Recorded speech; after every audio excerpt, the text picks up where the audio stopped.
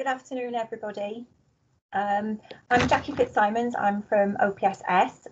Welcome to this session, Shining a Light on Environmental Health, CIEH Delivering a New Normal. I was just thinking that in the good old days we'd be ambling back from our buffet, but unfortunately I think we've had to imagine we've had a virtual buffet today. Before I go on to introduce our guest speaker this afternoon, just a few housekeeping rules. I've posted some information in the chat for you, but if you're not speaking, could you ensure that your camera is off and that your microphone is muted, and that'll avoid any background noise during the session. We are recording the session, so be mindful of that when you're posting in the chat. We'll share this with the delegates afterwards. If you do have internet or laptop problems, I have posted the meeting details there, so you can dial back in through audio. Throughout the meeting, you're encouraged, please feel free to put any comments or any questions using the chat function along the side. And you can use the raise your hand function to ask any questions if we have enough time at the end. So without any further ado, I'll introduce Kate Thompson. Kate's the director of the Chartered Institute for Environmental Health Director for Wales, and she's been a chartered environmental health practitioner with 25 years experience in local authorities in England and Wales. And before her current role, she spent 5 years with the Food Standards Agency in Cardiff, heading up the local authority support and audit team. So Kate, if you're ready to begin. Thank you, Jackie. Can you actually see me? Can delegates see me on screen at the moment? And you can hear me okay? I'm not sure that you can see my presentation though. Can you see my presentation? You're not in slide mode. Okay. Right, because I've had a problem sharing it. Can it be shared from your end or not? Let's see if we can do that, shall we? Let's Yeah, I can do that for you, Kate. Just give me a second while I get it up. Thank you. Thanks. Weird. Technology is a marvellous thing. Oh, when it works, it's great. Can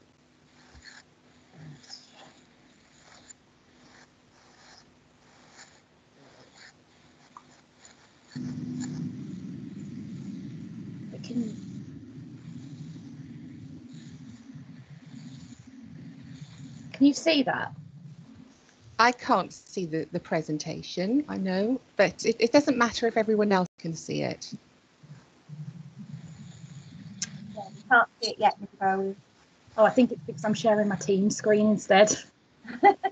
Not helpful. See yourself.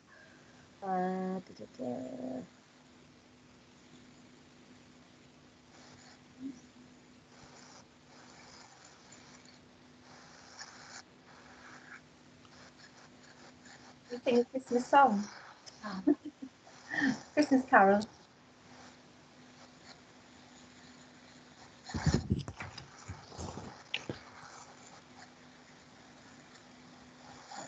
Sorry, let me just cross it. It's not coming up on my list as being open, but it definitely is. You want me to try? Yeah, if you could, Jackie. Okay, just bear with me. Somebody will get it up.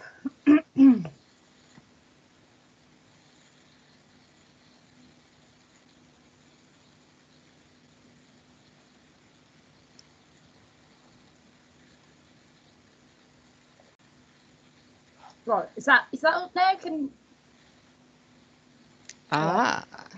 It. Wrong slide, but It's the wrong slide deck, Jackie. We'll get there. I'm thinking ahead of myself. Oh no.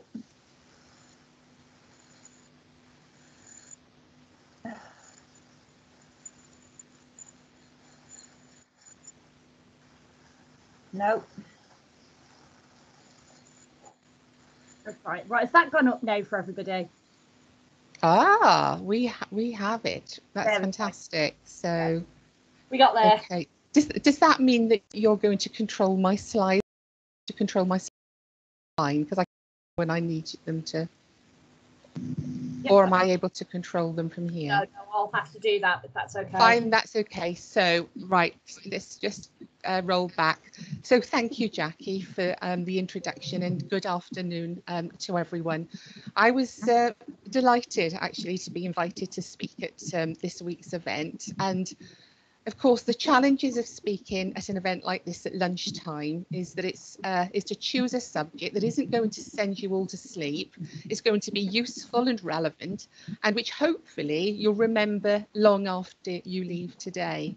So I thought I'd mix it up a bit and cover the things in my presentation that as an organisation we're most proud of, and the things that we most often get queries about from our members, and about the things that are most likely to be of interest to the wider environmental health profession. So next slide, a little bit about CIEH. And so we are a professional membership organisation, body for environmental health. We're an awarding body. We accredit the environmental health qualifications like the environmental degree, the environmental health degree, the MSc, as well as other qualifications. For example, the higher certificate in food control. We also provide online workplace training and a range of environmental health related subjects and resources for face-to-face training. Currently, we've got about 7,000 members in England, Wales and Northern Ireland, as well as some members in Scotland, although we have a sister organisation in Scotland called CIEH, which you've probably all heard of. And we're often, as an organisation, called upon as the voice of environmental health. And we've got really excellent links with the national media and into government, which is always useful in supporting our campaigns and any lobbying work that we're doing. So we're a really small organisation. We've got a head count of less than 50, and that includes our commercial arm, and all of our staff, almost all of our staff, were based in our central London office. Like any other sort of membership organisation, we are answerable to a board of trustees. Now, because of the devolved nature of environmental health, we have a presence in the devolved nations with myself in Wales and my colleague Gary McFarlane in Northern Ireland. And we both work remotely and have strong and close links with our respective governments in Wales and Northern Ireland, with our respective public health agencies and with local authority heads of environmental health in the devolved regions. I have to say, I think our links to our London office pre-COVID were, for the most part, quite fragile, actually. And I've included the word culture on the slide because this is really important for us as an organisation. And I think it's true to say in terms of culture that CIEH is sometimes, and when I speak to members across the country, they see us as sometimes quite England-centric. And for those people who live and work in the north of England, we're seen, or have been seen in the past, as quite London-centric. And of course, Gary and I make lots of effort to make sure Wales and Northern Ireland perspective now is included in all that we do. But we still have this image, I think, of being England and London-centric, which we really, really need to, if you like, shake off. And the other thing in terms of culture, when we have spoken to our members really sort of recently, is that they said that we haven't been traditionally a very listening organisation, and that the direction of travel of our organisation, particularly around professional qualifications, has left our members and, if you like, the wider profession quite confused, and that's really concerning. On top of that, as a third sector organisation and as a charity, we receive no government funding. And of course, we're a discretionary spend for people. Professionals are not required to be members of our organisation, and we probably, more than most, have to keep a really keen eye on the bottom line. So in March, it became very clear that as an organisation, we had to do things differently, with the stark realisation that to stay relevant or indeed survive, we needed to review our direction of travel, build strong links with our key stakeholders, and focus on what really matters to our members. And that's really, I think, when the transformation of our organisation began. Lockdown saw the temporary closure of our London office. 30% of our staff were furloughed, and those of us that remained at work were reduced to a 4-day week. Soon after that, our chief executive moved on, and it all sounds pretty grim. But actually, it provided a catalyst to do things differently. We quickly mobilised all our available resources to focus on the COVID response, because we knew that's what our members and the wider environmental health community would be doing. So, as the only 2 environmental health practitioners in the organisation, Gary and my roles changed virtually overnight, and our briefs were extended to include England, Wales and Northern Ireland.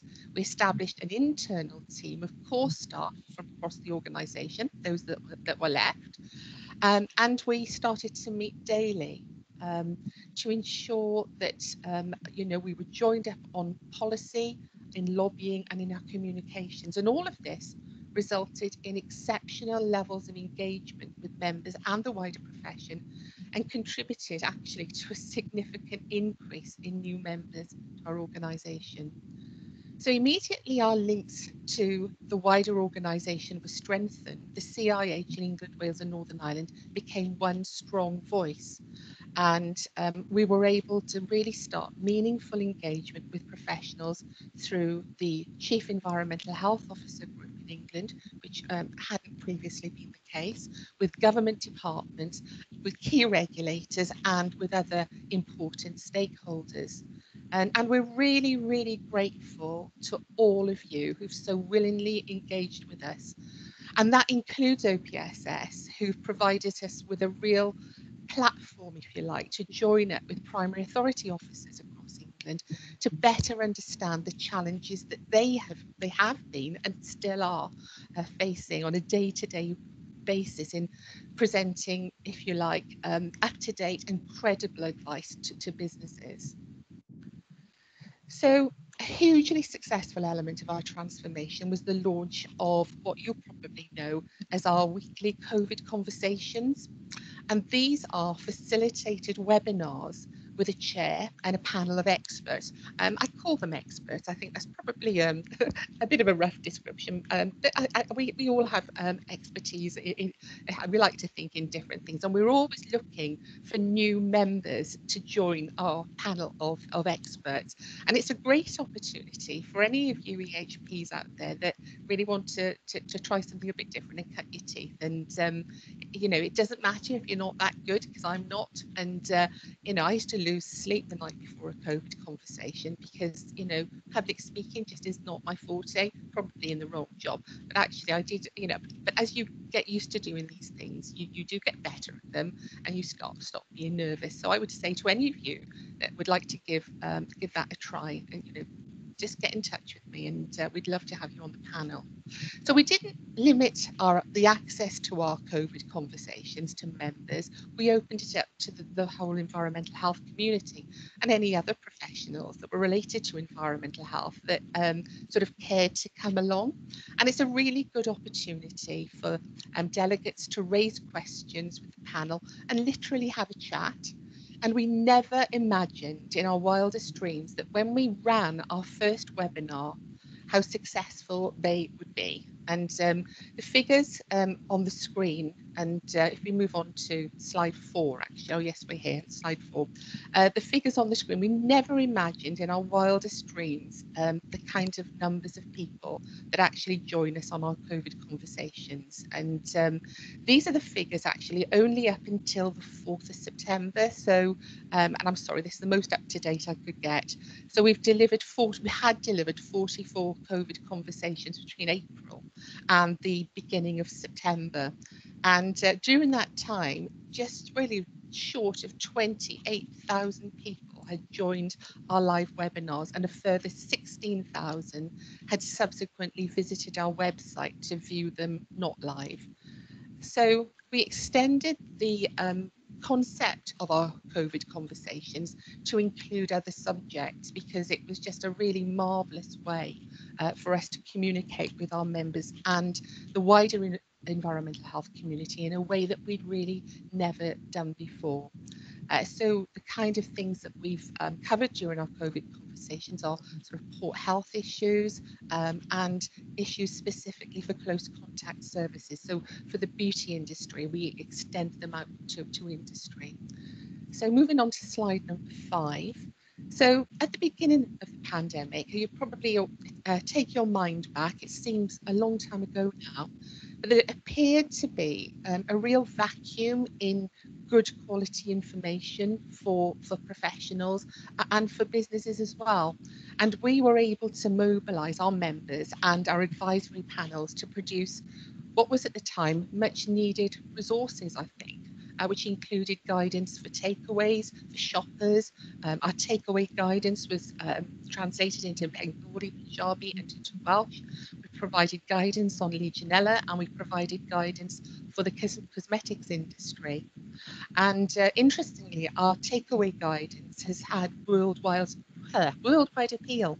And we were contacted by environmental health practitioners in New Zealand and in Australia who were really keen to use some of our resources, particularly the takeaway guidance. The other thing that we did is we introduced a new weekly email newsletter that all of our members get. And we try to provide updates on really topical issues. So for the version that goes out tomorrow, I'm writing the copy tonight, so it really is relevant, and we try and keep it relevant and up to date. We also sent emails to all members with urgent announcements as they arose. We've published blogs explaining the impact of new regulations, and we've created a new dedicated section on our website for COVID-related content and resources. So moving on to slide 6. And our website during this time saw more traffic than ever before, with referrals from social media up 377% on the previous year.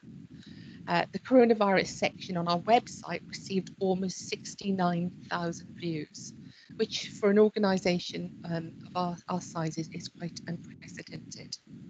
So moving on to slide 7. So, of course, the media interest in environmental health during this time has absolutely rocketed, and we really became the go-to place, particularly for The Guardian and for the Daily Mail, for information. And environmental health featured not just in national newspapers, but on national and local radio and television. We never turned away an opportunity to promote the great work of environmental health professionals across the country.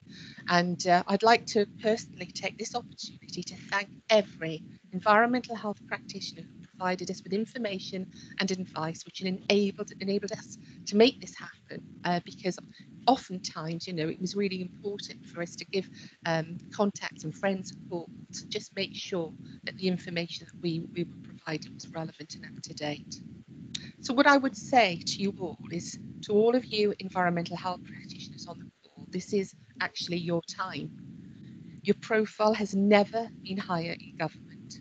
And despite the challenges you're facing on the front line, your, how can I describe it? Actually, Catherine Priest described it really well, actually. It's a meeting. She called it your pragmatic and proportionate approach to enforcement has really been acknowledged by all at the highest levels in government and by the business community. And what I would say is we must all work together to continue to raise awareness and demonstrate the value of what you're doing.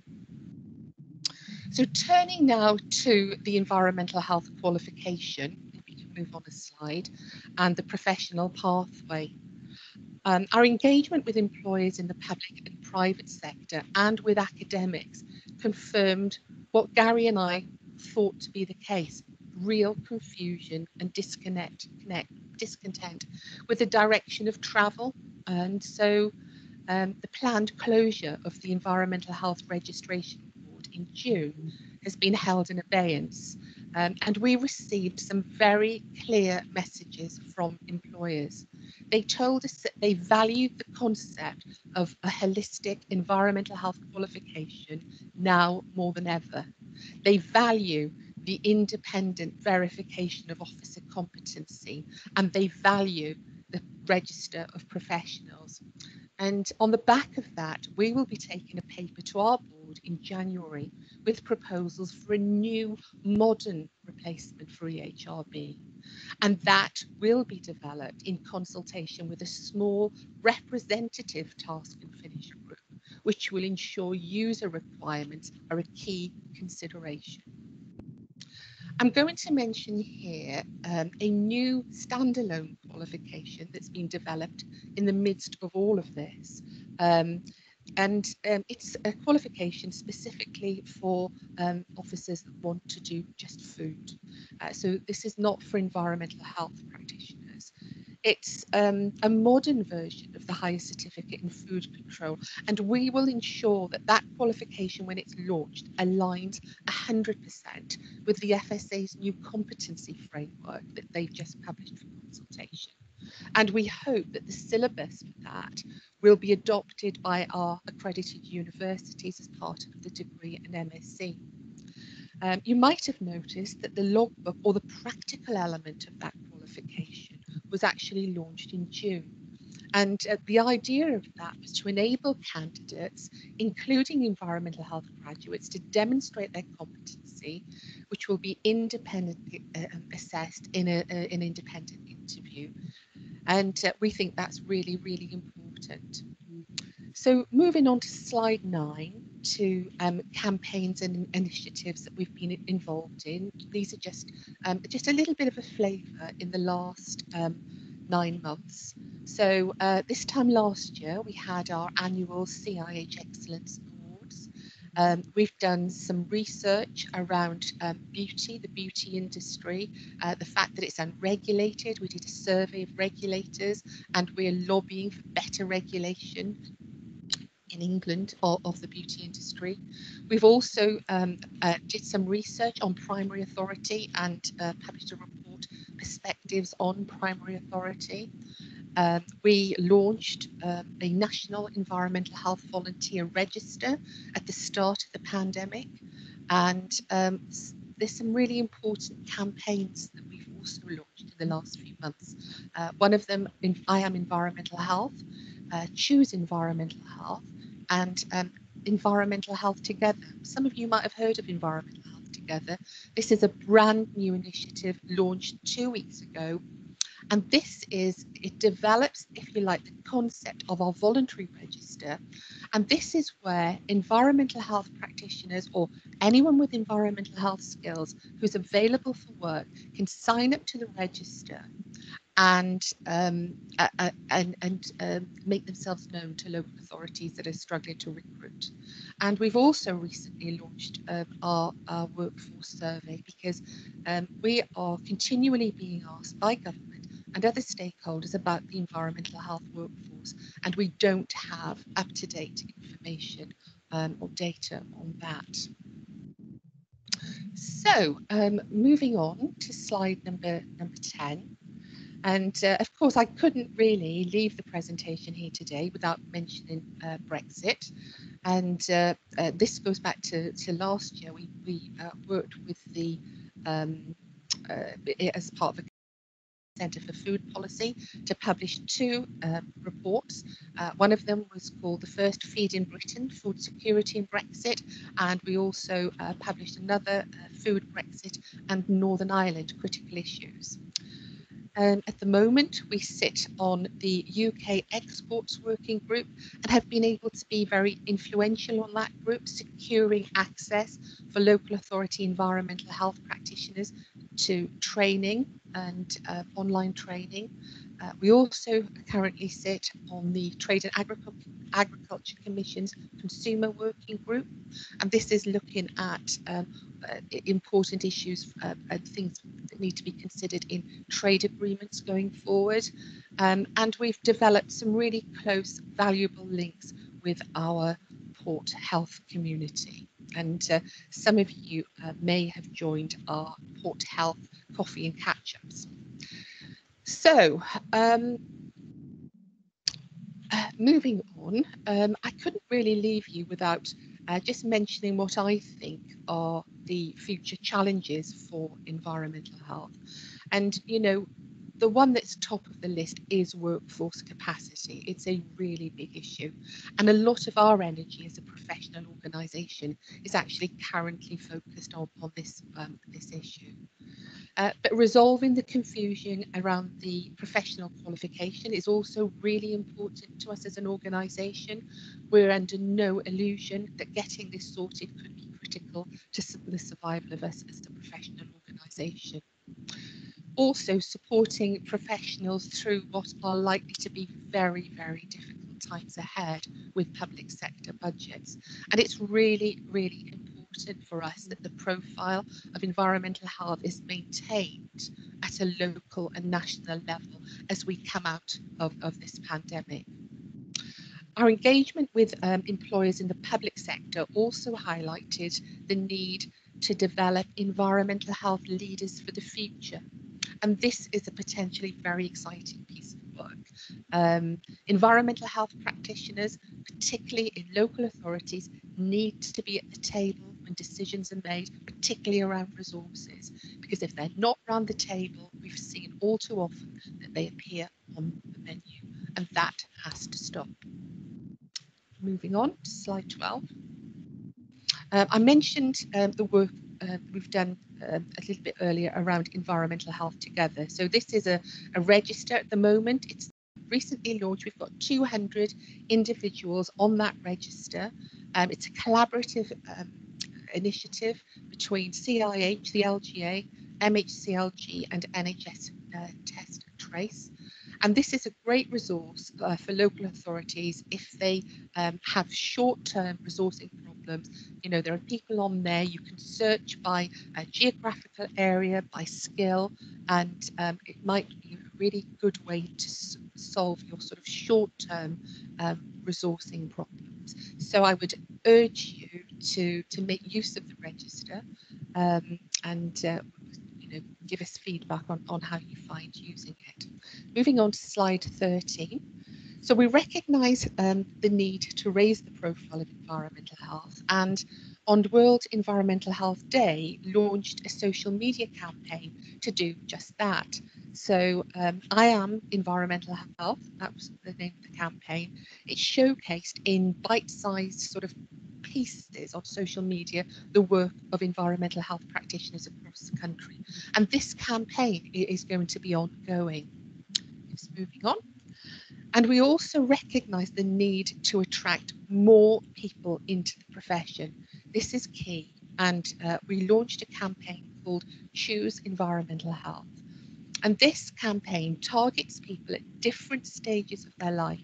For example, when they're choosing their A-levels, choosing degree, going through clearing, and also those looking for a career change. Because one of the things that we're finding is that environmental health is a great profession for those for a career change. So we're starting to see a lot of interest from more mature students who during these really difficult times are looking for a career change, and they're looking for a career which they believe is going to be sustainable for them.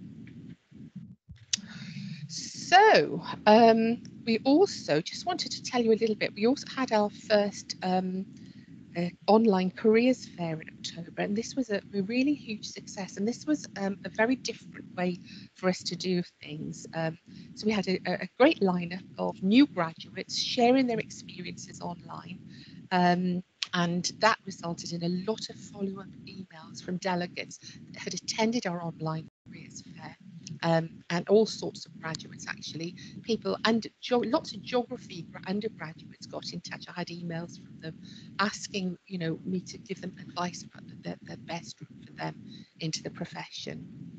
So just to tie up my presentation, kind of come to the end now, and I wanted to finish off with a video featuring some of the social media material that we've developed as part of our campaigns, and yeah, to support you really. So if you can click on it, I'm happy to answer any questions that you might have afterwards. Let's see whether this works.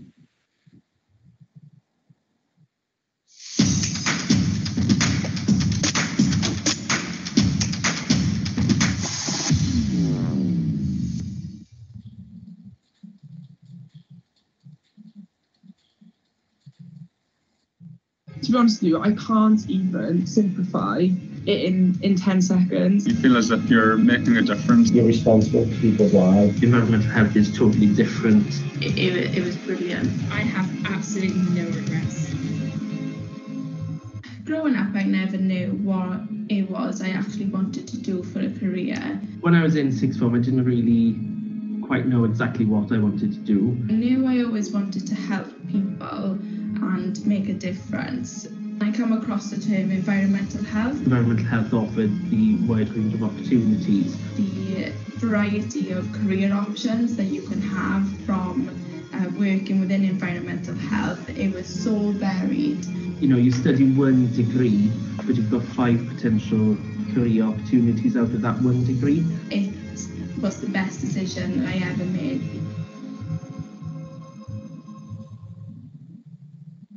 When I undertook GCSE, I did not like science at all. Once you're studying the degree, everybody's brought up to the same level that not having studied science isn't in itself a barrier to studying environmental health. That if I undertook hospitality subject as A-level, then I'd be able to do environmental health. There's people from a wide range of backgrounds. We were sort of pinpointing specific subjects that had to be undertaken during A-level.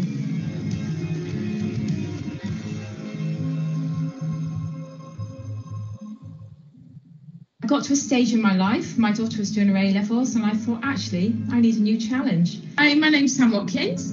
I went back to university as a mature student to complete my master's in environmental health.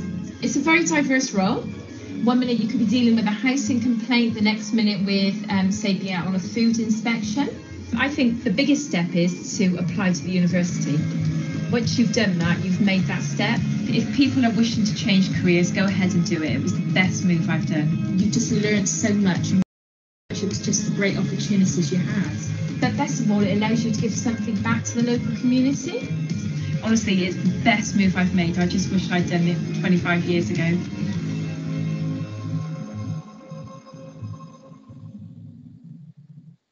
I am environmental health because I care about the present and the future, and I want to leave a better world than the one that I came into. I am environmental health because I care about food hygiene and health and safety. I'm environmental health because I can improve the health of the public. I'm environmental health because I love working with businesses and protecting the public.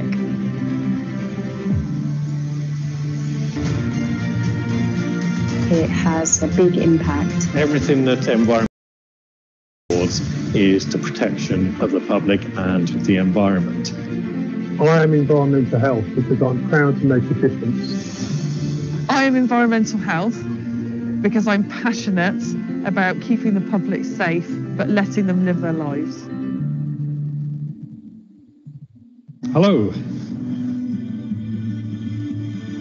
My name is Martin Walker. I'm currently employed as a Port Health Officer here at Suffolk Coastal Port Health Authority, based at the Port of Felix, UK.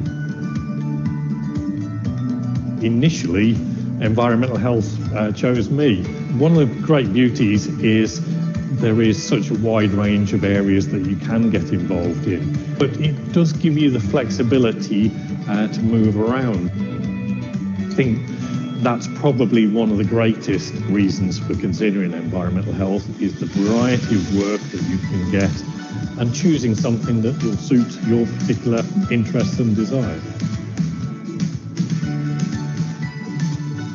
I think environmental health is important because everything that environmental health is geared towards is towards the protection of the public and protection of the environment.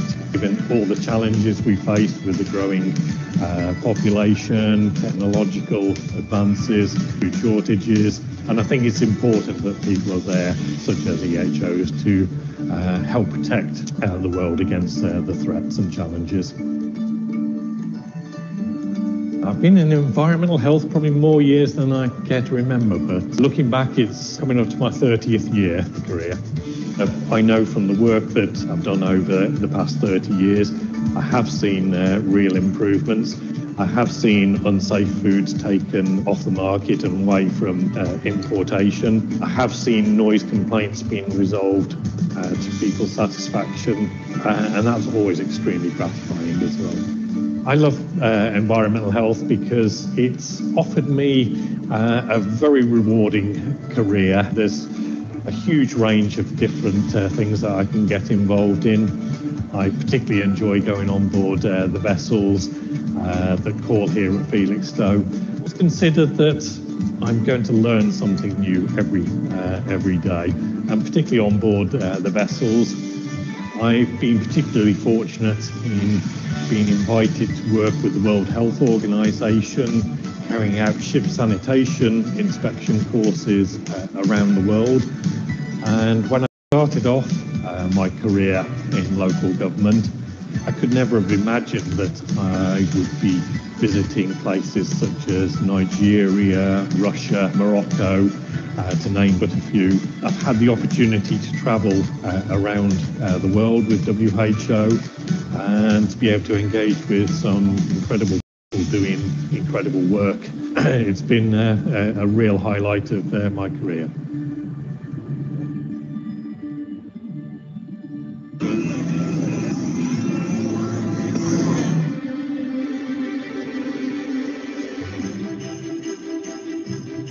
My name is Jessica Tabwa, and I'm Environmental Health Officer from Westminster City Council.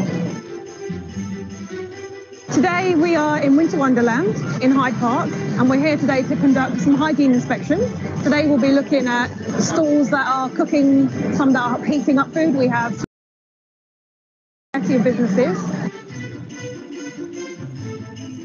Hi, my name is Anil Drayan, and I'm from Westminster Environmental Health Department. This event runs for 45 days. There's about 136 temporary individual food units and 47 bars.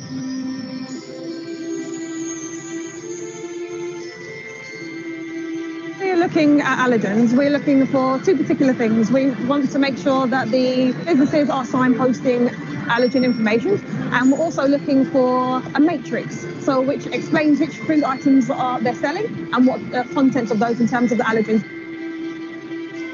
Advice I would give to members of the public would be looking for certain signs. So, for example, do they have hand wash basins? How are the hygiene practices in store? Are they wearing gloves? So are they wearing the appropriate gear? Are they washing their hands when they're supposed to be? We also have to ensure whether there are any air quality issues that might arise. And so what we advise is to use, as far as possible, fuel that produces as little smoke as possible. This enables an event like Winter Wonderland to demonstrate that it does take issues of sustainability, air quality, recycling into account. Environmental health involves, it's amazing, people don't realise what areas we get involved in. So from everyone at Westminster City Council, Merry Christmas and have a Happy New Year. Merry Christmas and Happy New Year to everyone who sees this.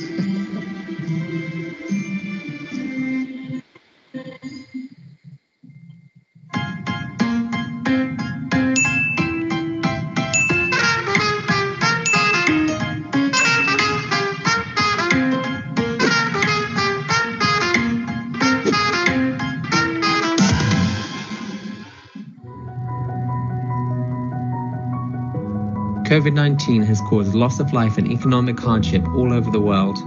It has changed our habits and the way we live while testing our public health systems and impacting on our livelihoods. In the face of this, the role of environmental health practitioners has never been more vital as we face up to the ongoing challenges this pandemic is posing and do everything possible to protect our communities now and in the future.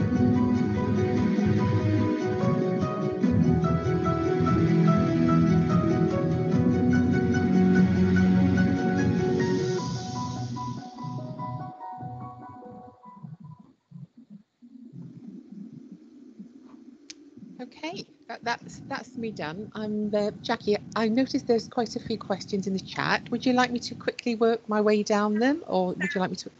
I've got a sort of a note of the ones here. We're sort of just on the edge of time, but if people are happy to stay around for a little while, because I think the questions are good questions. Start with Tony Macklin. Okay, I'm just working my way down the list to find it. Kate Thompson, why do you think that EHO's expertise were virtually ignored in England as compared to the devolved administrations to dump their failing? Oh, yeah, okay. Why do I think? Look, I think it was. I just think it's a purely political decision. For our part, what I just wanted to try and. It's not going to give you any reassurance, Tony, but the first tranche of, if you like, track and trace, there were no EHPs involved anywhere in the UK, so they certainly weren't involved in Wales. And then, if you recall, contact tracing stopped, and then it was picked up again. And just before that, actually, we met with the public health agencies in England, Wales, and Northern Ireland to urge them to use the skills of environmental health practitioners when the contact tracing picked up again. Now, we spent quite a lot of time with Public Health England, explaining the benefits of that, but they decided to continue on the road that they were on. Having said that, in Wales, they took a different approach, and whereas they'd used their own staff, and in the first tranche of contact tracing, they then obviously started to they transferred. The contact tracing was then taken on by local authorities and regional health authorities working collaboratively, and it's actually, I think, really probably quite successful. But it is really successful, I think, if you're looking at sort of the evidence from it. But Tony, I'm disappointed at the approach that environmental health practitioner skills have not been used to their full potential in England as they have in Wales. And I don't know the reason for it. It's a political decision. I don't think it's anything to do with the skills. I just think that, yeah, political. Thank you, Kate. And we've got one from Shamsul Islam. Any update on the apprenticeship scheme? Are there more universities supporting this? Yeah, so the apprenticeship scheme was rolled out at Middlesex University in September, and I understand there are a couple of other universities that are kind of almost there. Now, I believe that Leeds is one of them, but I can check. I can get you an up-to-date sort of situation report on the apprenticeships, actually, because I was asked the same question yesterday and I haven't got the answer yet. So I think that's something we can put some information on our website, or I can come back to you directly just to give you an up-to-date sort of situation report on apprenticeships. Really interesting, though. I'm really keen to hear what local authorities have to say about apprenticeships, because we're getting a little bit of intelligence that, whilst they are a welcome addition, there are still local authorities that are saying that they don't think they're going to be able to take on apprenticeships because they have to find their salary and their expenses. So the funding, the government funding, as I understand it, pays for the academic element, pays for the university fee, but it still means that local authority has to, find some budget to pay the apprentice for the time that they spend with the local authority. So yeah, any intelligence, any information you can give us around that. And of course, apprenticeships is only in England. They're not in Northern Ireland and Wales because that's devolved policy, and they haven't funded environmental health apprenticeships in those countries. So we will be sharing the presentation afterwards, and we can share your details. Kate, are you happy to take those countries? Absolutely. Yeah, of course. We've got Valerie on here who about what's done by CIEH from BAME communities to join the profession. Do you know what? I don't know specifically the answer to that question, but I'm happy to take it back to our membership and professional development colleagues that might be able to give you just a little bit more information around that. And I'm sorry I can't answer that question, but like I said, yeah, take it back. And a really good positive question Morn, can you point me in the direction of the Environmental Health Together register? Of the what? Sorry, I'm just not. Can you point me in the direction of the Environmental Health Together register? Of course, yes. I can provide a link. Yeah. Perhaps you should post that in the chat as well. That'd be really good. Of course. That's a really good one. So I'm just having a quick check through. Lots of positive comments about the video, which is really impressive, I have to say. It's really, really good. Yeah, so I think that's the end of the questions, and we are slightly over time. But thanks very much, Kate. It was really, really good presentation. I think COVID conversations unreservedly a great success in the profession. I'm an environmental health practitioner, and the numbers and the views, it's quite staggering, isn't it, really, to see, you know, the people that found that a really useful tool during those sort of early stages of the pandemic. And I think you've truly demonstrated, you know, that how environmental health practitioners and other regulators have been absolutely central to so many aspects, you know, throughout the last few months, really. And it's hard to believe we're sort of 9 months along the way, in the way that things have really, really changed. But thank you ever so much for an absolutely fantastic presentation. We will share the recording, and we will share the presentation afterwards, and follow up on these couple of links. So thank you very much, everybody, and enjoy the rest of the afternoon. Thanks very much. Thank you. Bye.